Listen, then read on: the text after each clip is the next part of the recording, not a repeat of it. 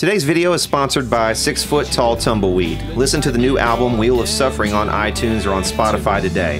Dark skin, bright eyes, big booty, and thick ass thighs.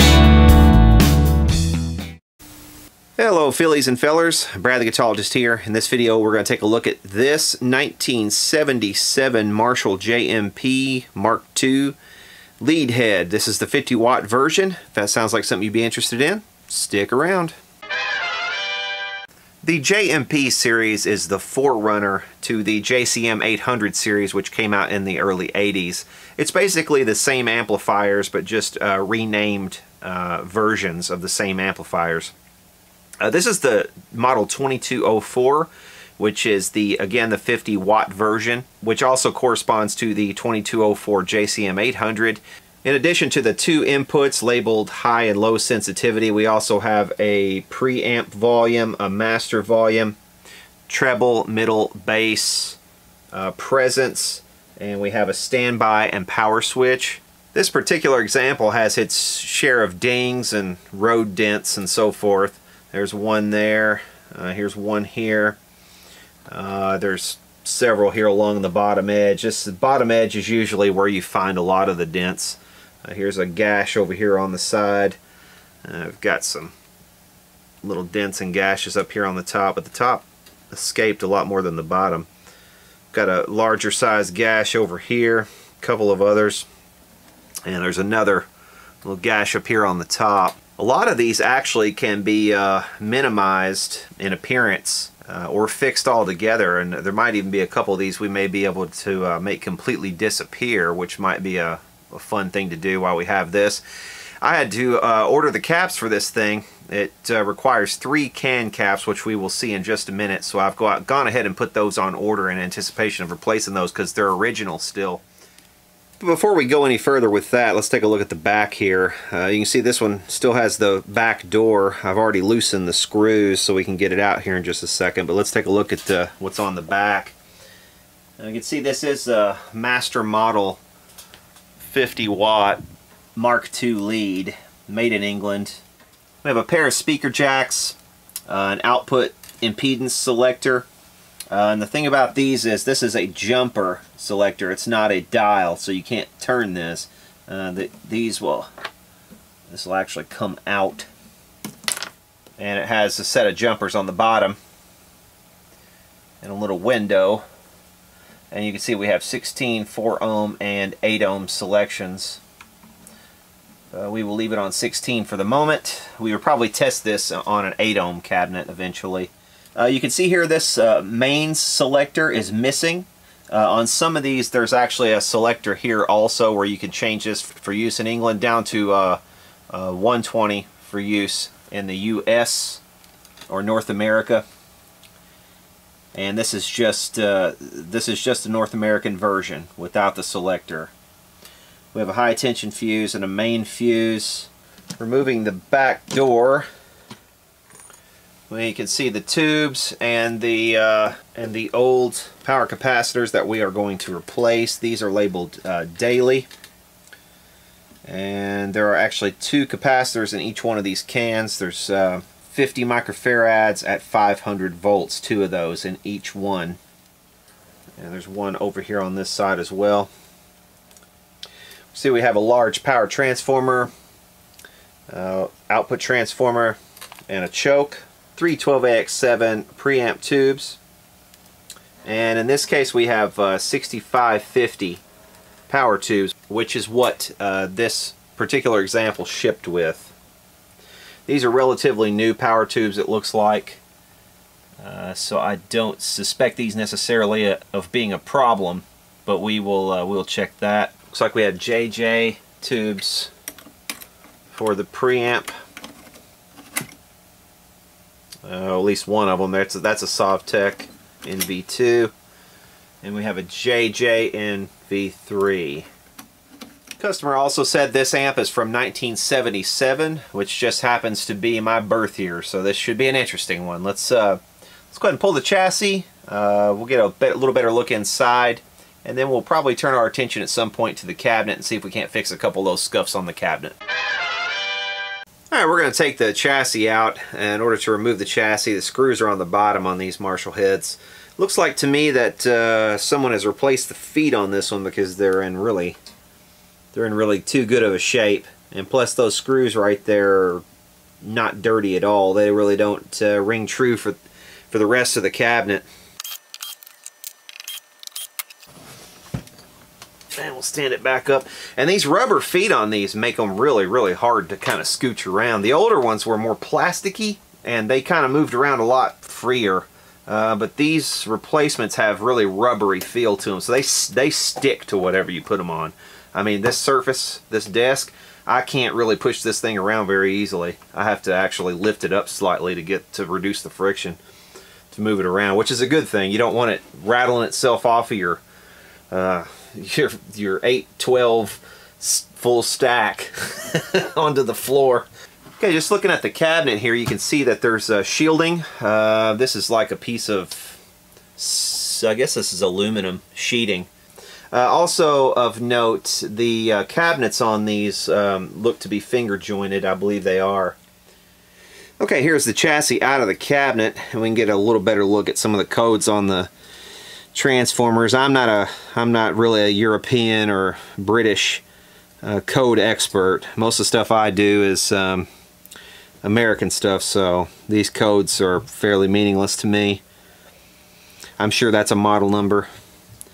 Probably the same with this one, I would imagine. That's 78. That might be 1978. I don't know. No, probably not, because he did say this was 77, or supposed to be. But customers aren't always right on that sort of thing either.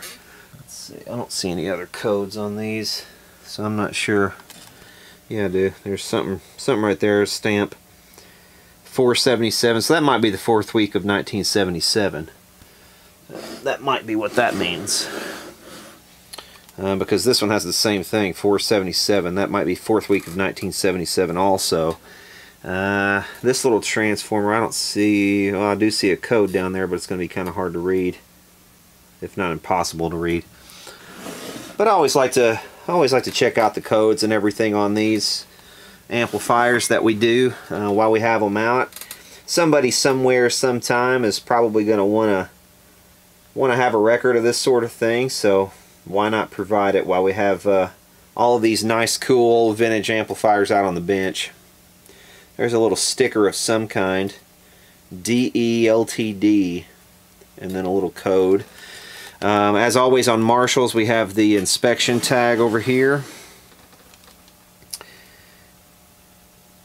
And this one is again designated for the United States. Not sure what that B948 code means, but you can see where everybody has signed off on this.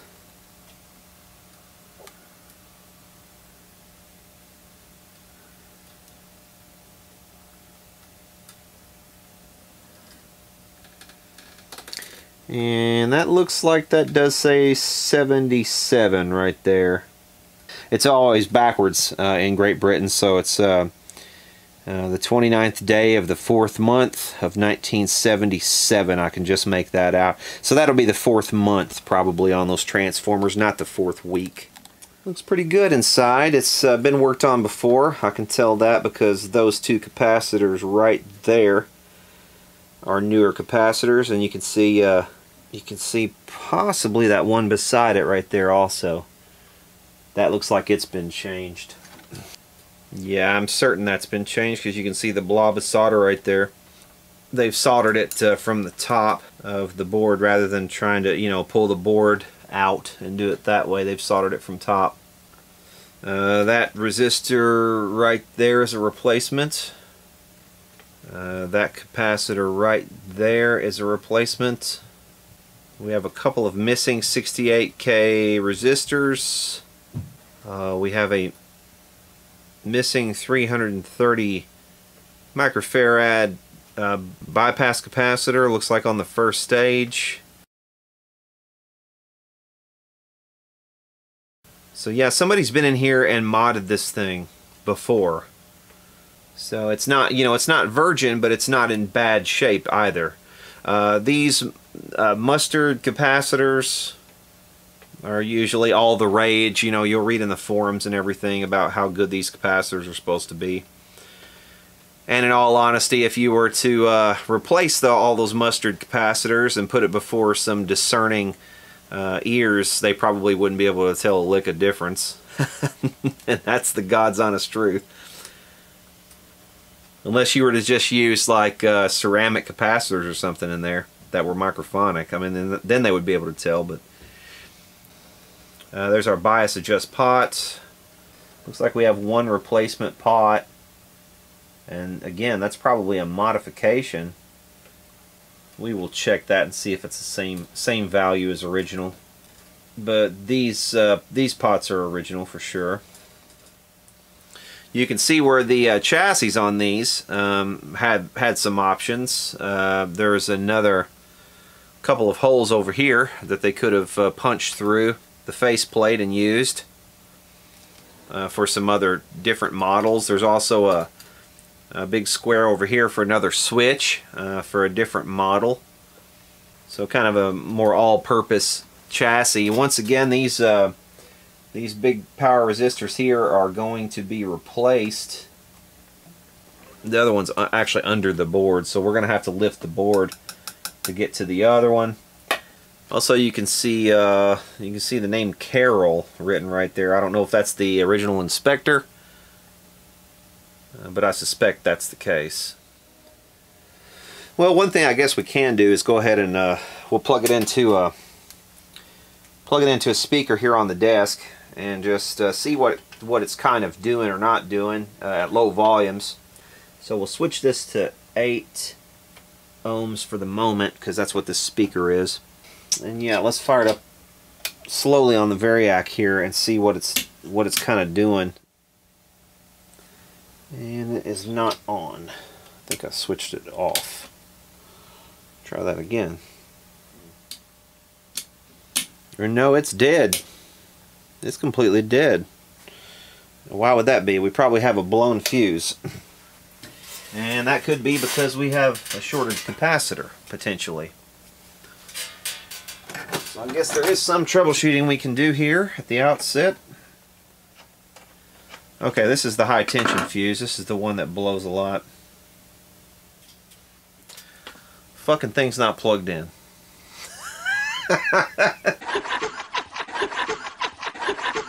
64 volts in, which is our customary stopping point since that's when my meter starts to read over here. 0.22 amps of current draw, 14.5 watts. So yeah, I don't see any issue with that. A few more volts and we should start to hear something. Alright, we're at 84 volts. We should be getting something on the speaker. Yes, we do. We do have something on the speaker.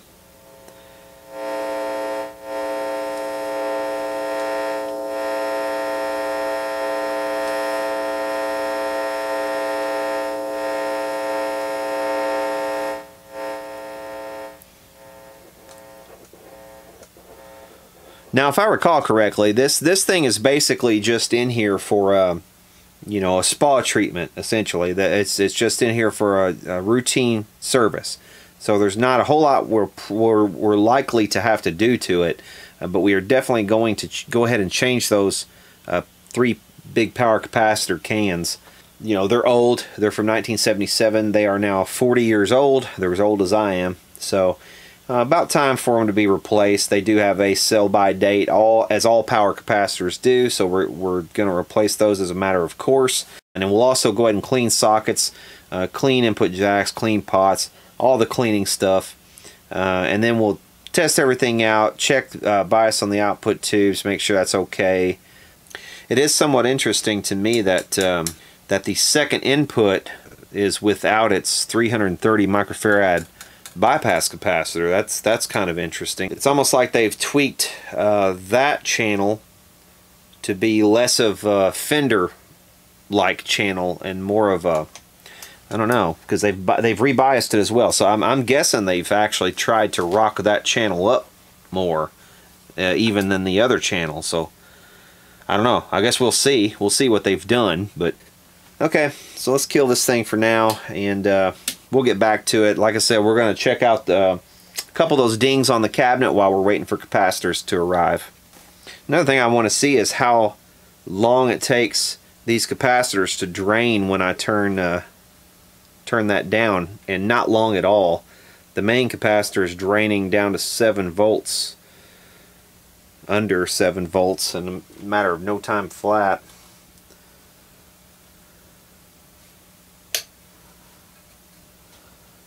That one's nothing.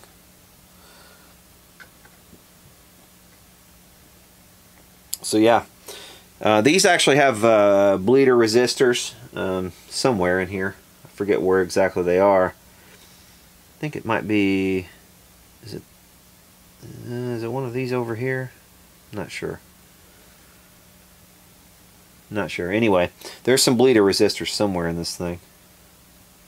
That will bleed off, you know, everything to ground when you shut it down. We've talked about bleeder resistors a couple times on this channel, and about whether or not they're really necessary, because usually when you turn off an amplifier, the tubes will continue to conduct for a period of time after you've switched the amplifier off, and that conduction, as the tubes cool, usually will drain the capacitors off of any remaining voltage that's left in them. It'll suck that voltage out of them.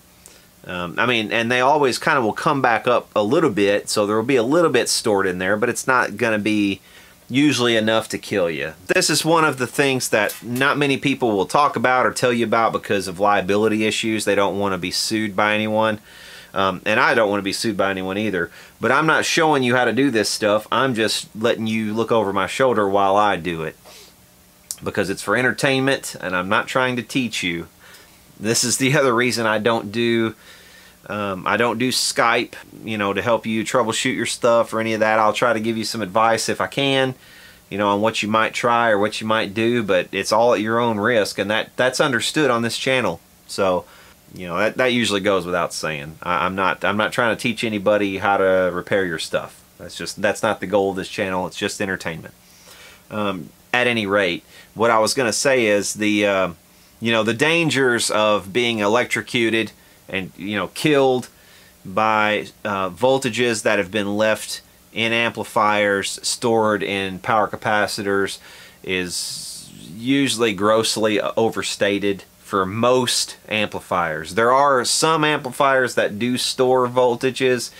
For whatever reason, the designs of them is such that, you know, after you turn off the unit, you know, the capacitors just maintain a charge, and they haven't really been designed to drain it properly, or, you know, the tubes cool too rapidly and it doesn't drain it all off, and there's enough voltage there that it will give you a heck of a shock, a heck of a fright. And if you happen to be touching it with both hands and, you know, standing in a puddle of water or something, or, you know, if it goes right through your heart or something, you have a palpitation already, or you already have a heart condition, you know, maybe it will kill you. It's possible. But I've been hit by full 500 volts of you know, of DC across, well, granted it was across my finger, and it went kind of in my finger and out of my finger, or in my hand and out of my hand, or down my elbow, you know, and out to something. Maybe I was sitting on something or whatever, and it's kind of done that. And, you know, I'm still here to tell the tale, and I've been hit by 120 volt AC before several times too, and I'm still here to tell the tale. So it's not like every time you encounter electricity it's going to kill you. It does hurt. Sometimes it hurts like a son of a bitch. Sometimes it feels like, you know, you've been bitten by a small animal or something, you know. And leaves burns and things like that. One time I had a burn, I forget where it was now, but it was on my finger for several of my videos, because I got burned, and it was just, my finger was all screwed up for a while. But yeah, you know, point being, this can be dangerous, but it can also be fun. You know, it's definitely entertaining, I'm sure, for some of you, because enough of you watch this silly crap. Okay, we're going to turn our attention to a couple of these dings on this cabinet, just for the heck of it, since we've got this thing. But a couple of these could really benefit from a little bit of attention, and would probably disappear almost entirely. And if you ever get a ding on one of your old amps, always try to keep the little bits of Tolex that flake off or peel back. Don't just rip them off and call it a day, because if you leave them on there, you can always glue them back down. Let's try this perspective right here. I'm just going to use some regular super glue, and we're going to glue this back down.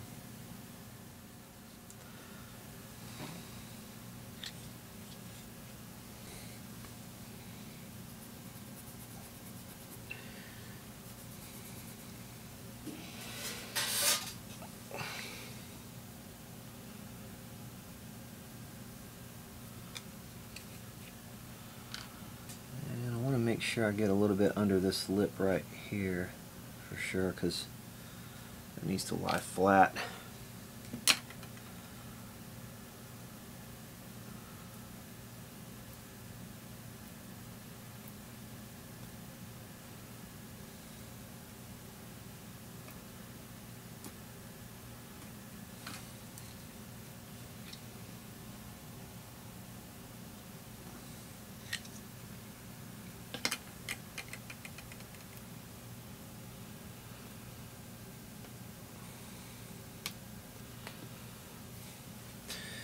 And this stuff will keep trying to peel back up, but you just got to be persistent with it. Eventually it will get, it will start to get tacky here, and will begin to stay down. But you just got to be persistent with it.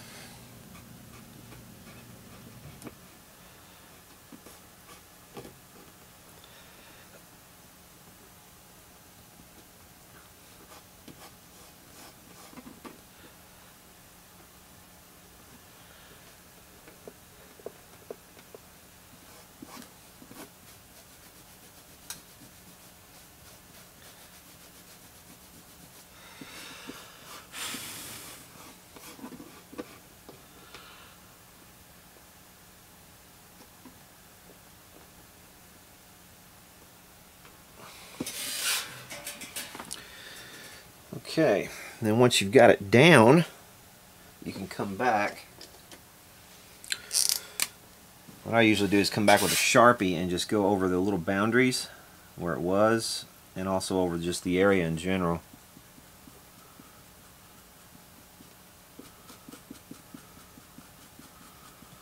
And just blend that in kind of.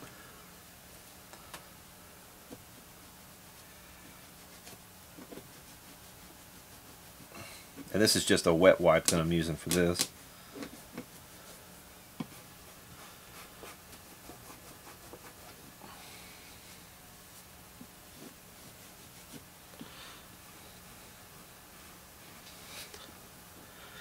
And once you're done, you can barely tell it was ever there.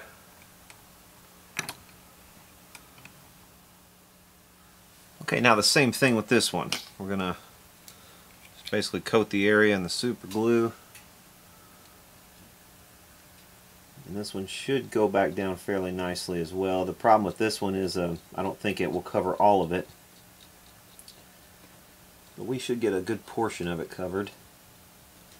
And plus there's a little bit of wood that's missing here, so when this one got nicked, it actually took a tiny chunk of the wood with it. So there's going to be an indentation no matter what we do. That one went back down okay. Again, it's not perfect, and it won't be because some of the wood was taken when it was damaged. But it definitely is going to look better than it did. So I mean, you know, just when you look at it from a distance, that'll look a little bit better. It's not, you know, you can still tell it's there, but a couple more little places down here on this corner. I may go ahead and address this one especially, just because it's still got a little bit of the Tolex here that we can lay back down.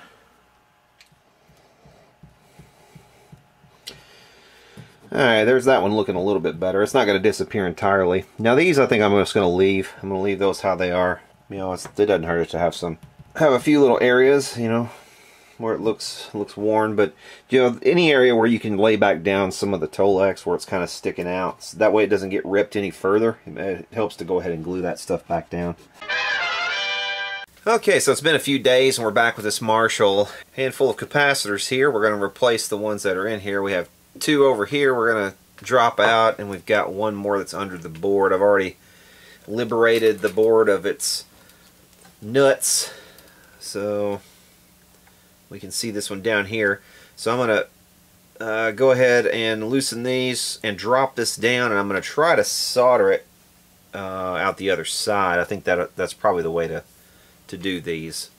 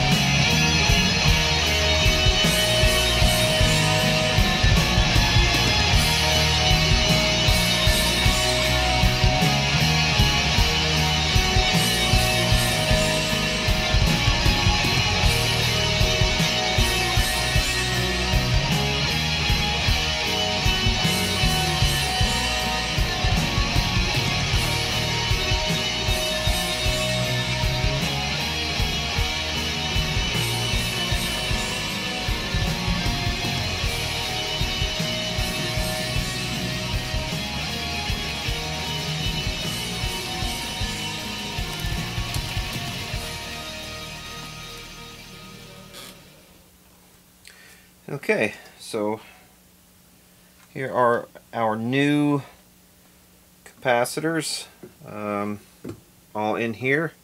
Here are the old ones.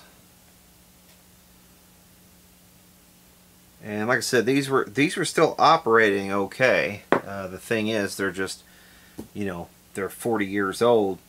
And if you want to keep this amp running tip top and not have any problems, it's really best to go ahead and change those.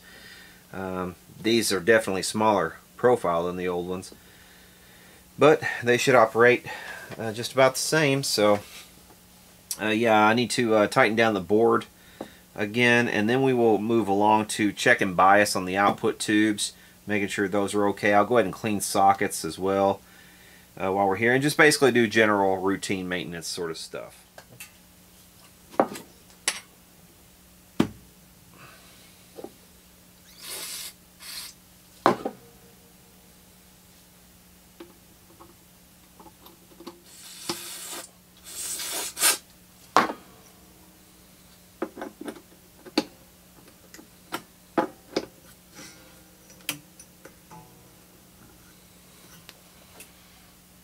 Alright,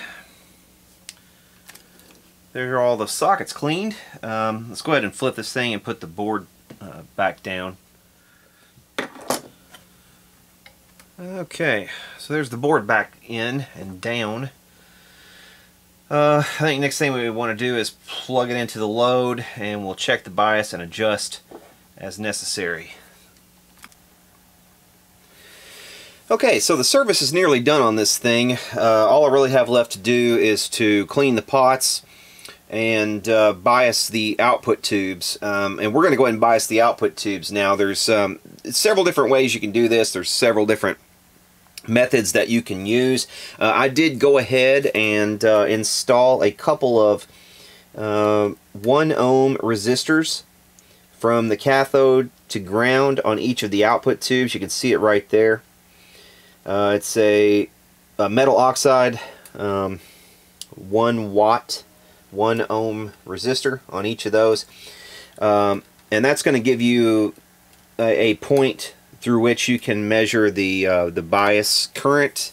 So what we're going to do is measure that bias current, but we're also going to do something a little bit different. We're going to take some other measurements, and we're going to look at some tables that are readily available online that you can also check out if you're kind of new to biasing and you want, you know, some kind of general, you know, sort of guidelines that you can go by. Now I've shown over the course of many videos different ways to bias, you know, different types of amplifiers, and you can dig back through some of my older videos to see, you know, different methods of biasing, but this is going to be the method that we use here. We're going to check out some online tables and see how kind of close they are to the realities of the situation as they exist in an actual amp. So let's go ahead and flip this thing on. I think we've got everything clear here. Yep.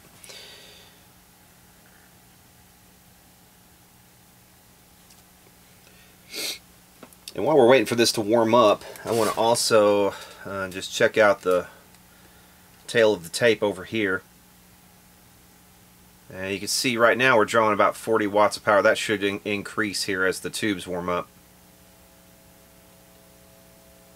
And you can see the current also going up. It should probably go up to around 0.7 amps, somewhere around there. 700 milliamps or so. Maybe not quite that much. So yeah, that's what it's drawing on the primary side of the power transformer. So let's go ahead and measure our plate voltages. And we'll zoom you out here so you can actually see the meter. And the sniffles all of a sudden. I'm Rick James, bitch. Enjoy yourself. Alright, we got right at 400 volts on the plate. That one's right at 400 volts also. So what we're going to do here is look at some tables, again, that are readily available online for this, in this case the 6550, but there are tables that exist for, you know, lots of different tube types. Okay, this particular table can be found on tedweber.com, and I'll put a link down in the description if you want to check this website out. But you can see all the different tube types here in the tables. Oh yeah! Here's an EL84 and a 6V6, and you can see that the maximum plate dissipation for one of these tubes is 12 watts, 70% for each of the different voltages. You can see here a 60%, which they're labeling an average. They're labeling the 70% as hot, and about 50% as being cool. And it gives you the milliamp readings that you should be reading for each one of these voltages. So we're going to see how this works. Usually I just go and calculate the thing, but there's a 7189, which of course is an industrial EL84. EL34 is right there at 25 watts. We have the 6L6s, of course, at 30 watts of plate dissipation.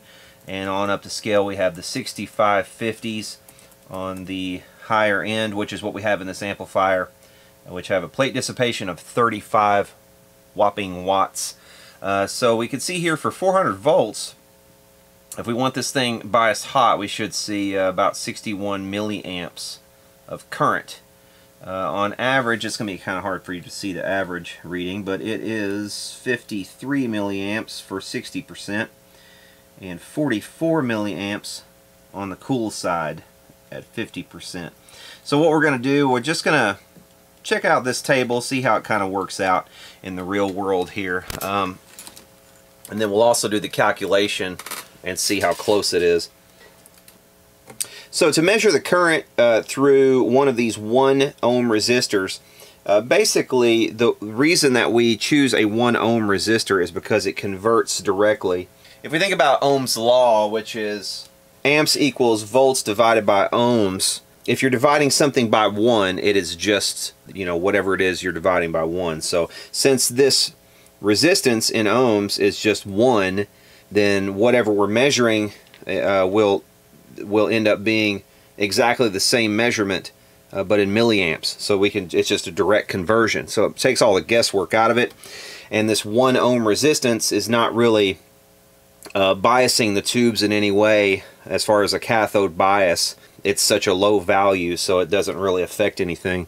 So what we're going to do is measure from here to here in terms of voltage drop. On that particular tube, on the left-hand tube, we're getting about 38.7 milliamps of current.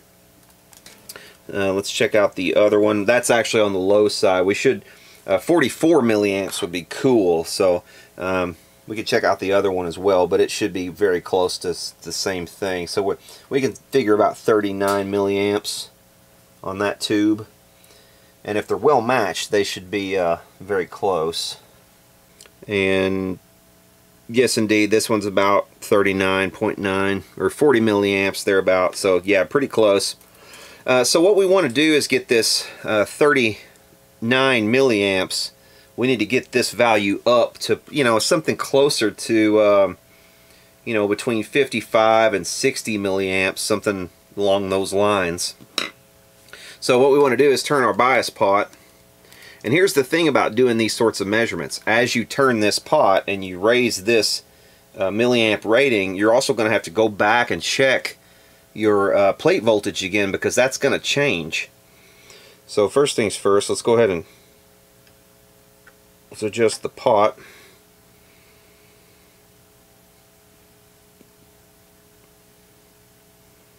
This pot doesn't have a whole lot of range. 56 milliamps is about as high as we can go. So it's interesting that they shipped this amplifier with 6550s, and this is as high as the bias can go. I think if we really wanted to dial this thing in hot, we would probably want to replace this resistor, that resistor right there, is in line with this potentiometer, and we could change this resistance so that we could, get closer to a, more of a hot sort of bias situation. We're probably not, well, we may not have to do that. We'll see what we're going to do here. Okay, so let's measure the plate voltage now. Alright, we're at 391 volts. Okay, so if we go back to our table, here's the problem with the table. And using something like this, there is no 391 volts. It's pretty limited on its selection. You've got 400 volts, 425, and it kind of goes up from there, so it doesn't go down really as low as 391 volts.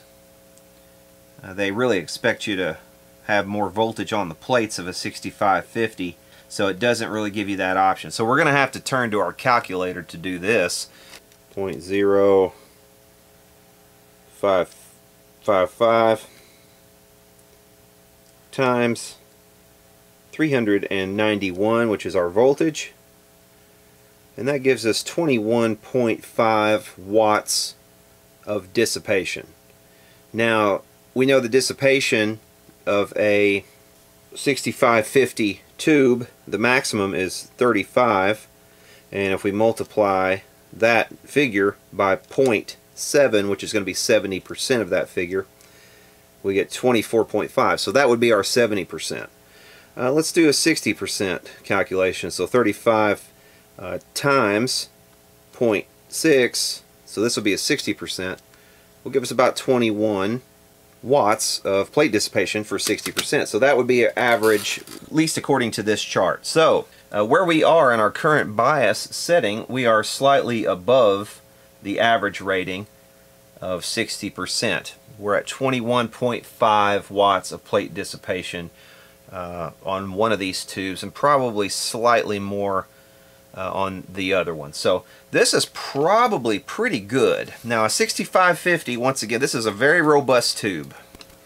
It can handle a lot of plate dissipation. The size of a 6550 in comparison to like an EL34 and a 6L6 is large.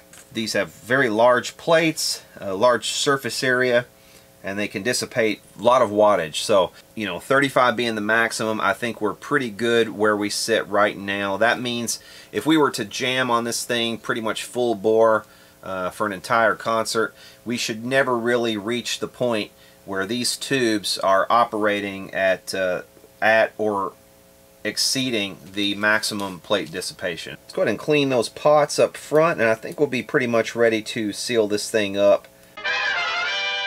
Okay, so this thing has been modified, not extensively, but it's definitely been modified quite a lot. Some of the modifications that have been done, you can see down here a couple of grid stopping resistors going into these first stages. One of them is coming from one of the inputs, the other is coming from the other input, and it looks like someone moved these down here to the socket, probably an attempt to kind of clean things up a little bit. They normally would have been up here on the board. You can see where they've been removed.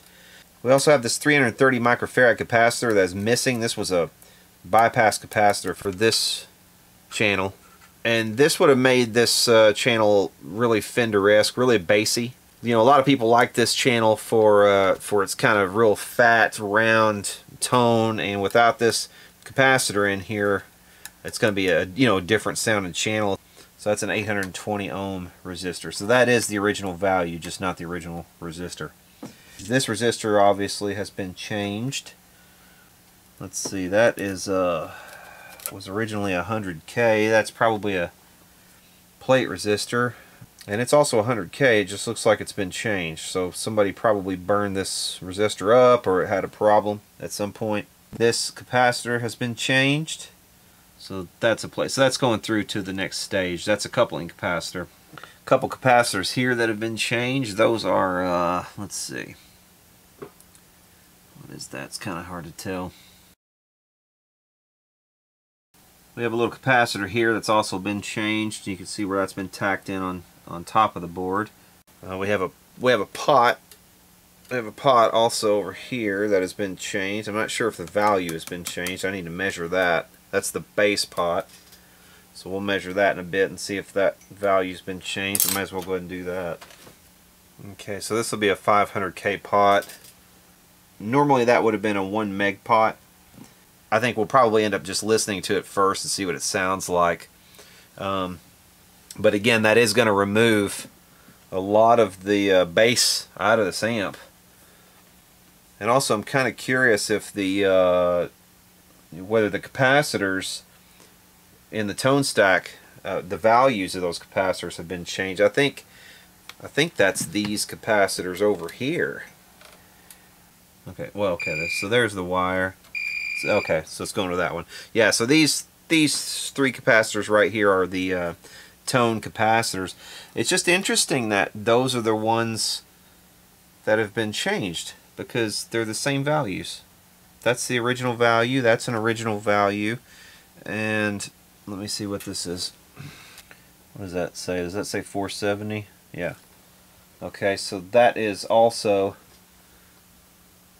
that's also an original value. So those 3 capacitors right there, this, and this, those are the tone capacitors.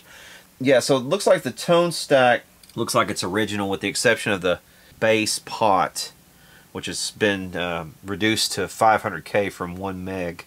So I don't know. It's interesting that those are changed. Probably what happened is at some stage in this amp's existence, someone probably came in here and meddled with these values and did some modifications or something, and then another tech came along later and put these values back to stock, but they didn't have the original, you know, mustard caps that would have been in these positions.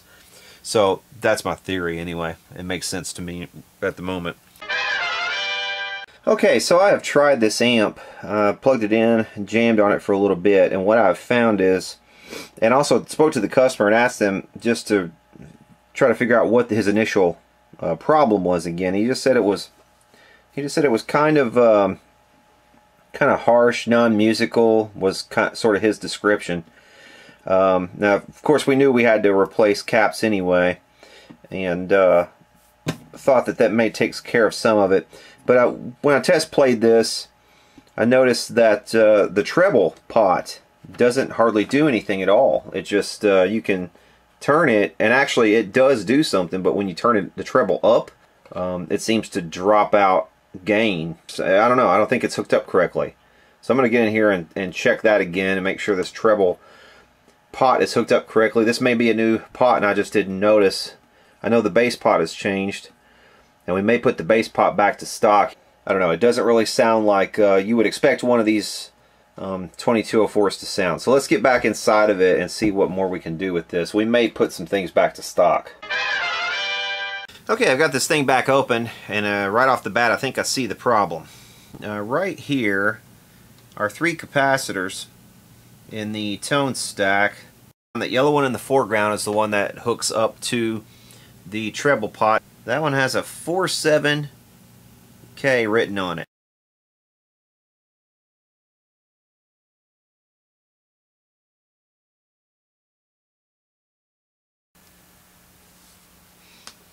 Okay, so I'm going to go ahead and remove the capacitor from the top here. But I'm going to put the new one in through the board. But I'm just getting this one out of the way. Well, out of the circuit, this thing is measuring 0.1 nanofarads. And the appropriate value, again, should be 0.5. So, I don't know. I guess maybe this is 4.7, and then you have a 0. You have an implied 0 after that. I guess. I don't know. Before I pin this board back down or anything like that, I want to go ahead and make sure that was the only problem.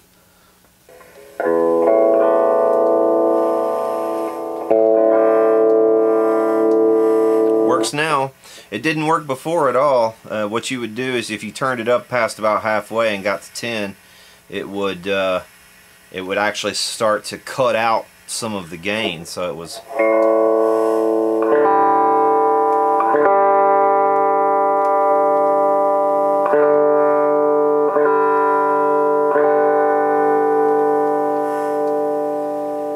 Now this base pot once again has been changed to a 500K. I'm going to change that back to a 1 meg like it's supposed to be originally, because that makes a lot more sense. You're going to get more bass on this thing. Also, there's a missing bypass capacitor once again on that first, on the low sensitivity channel. That bypass capacitor right there was 330 microfarad. I'm going to put something in here while I have this board up anyway, and I can easily access the bottom. I'm going to go ahead and take the pins that have been cut out of there, and we're going to go ahead and put a capacitor in there for bypass. Okay, so let's go ahead and yank this pot for a 1 meg. Okay, now on this low sensitivity channel, I do not stock 330 microfarad. 330 is pretty much overkill. That's like bass amp sort of territory. So 50 is probably a better decision.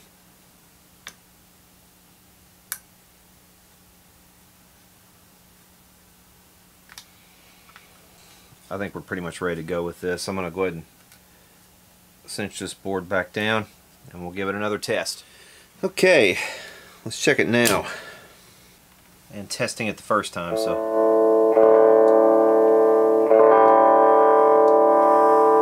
that treble definitely works now.